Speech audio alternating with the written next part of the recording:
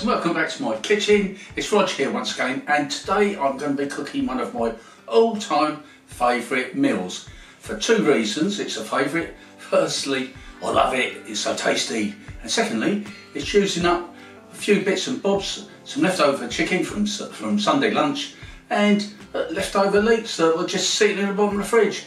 I call it chicken, leek and potato pie. Don't forget, please subscribe to my channel. Just hit that button down in the bottom corner and ring the bell as well. I've got hundreds of recipes out there. I'm sure there's one that you're going to like. So let's crack on. We're going to need some chicken. This is cooked chicken, left over from our Sunday lunch, and I've cut it up into small pieces. We're going to need some potatoes that we're going to make into a mash. We're going to need some leek. I've got some lovely leeks here that have been chopped up, and also we're going to need some butter, quite a bit of butter. A bit of our old friends there, seasoning, some salt and pepper, and just for a bit of a twist, some Dijon mustard.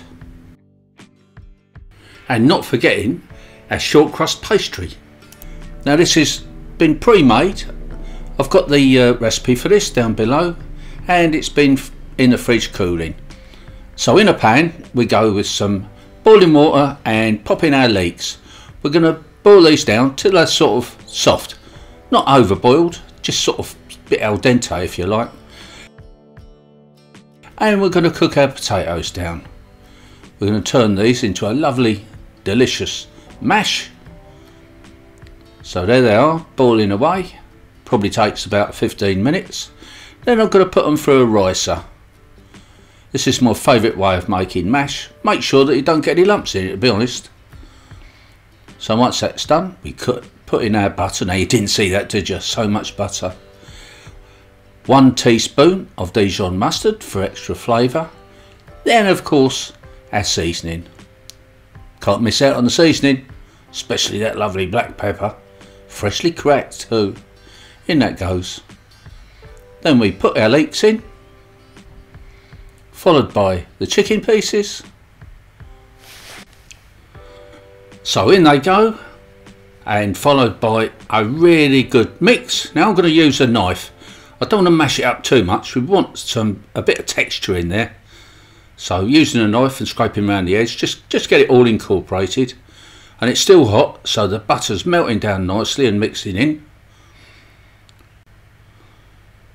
Then we get our pie dish. Now this pie dish, I'm going to coat the inside with some melted butter. It stops the pie, the crust, from sticking.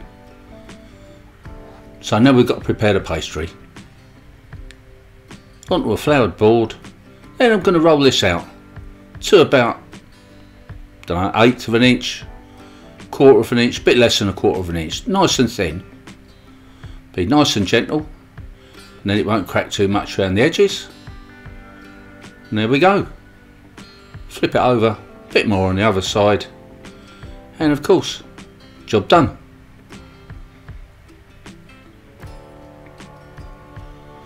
Put it over your pie dish. Then's a little tricky bit. You've got to neatly push it down into the bottom without breaking it too much. And I'm going to use some baking beads to weight it down, because what I'm going to do, and what I advise you guys to do too, is to just blind bake it for about 10 minutes, just to give it a little head start. Like that. Bring it out, a bit crusty already. Take out the beads, and then we can add our filling. In that goes. Nice hefty spoonful. Bit more. Tuck it in nicely. Press it down with a fork. And there you have it. Ready for the lid. Little bit of butter around the sides. Now the butter around the sides, again, will help the top, the lid, to stick to the base. So what I'm going to do is gently press it round, all the way round, followed by pushing it together with a fork. Not only does it join it all together, it looks good too, looks professional. Couple of holes in the top just to let the steam out. Another coating of egg wash to make it nice and brown. And then it's ready for the oven.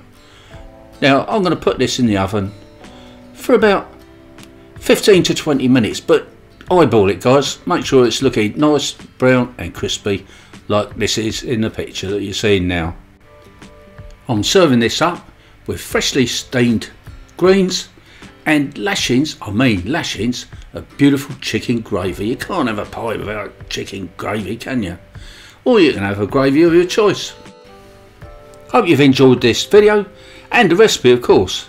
Please don't forget to subscribe to my channel. Make this recipe, make one of my other recipes, make any recipe. Don't forget, join me again next time. So it's bye from me and bye from my kitchen.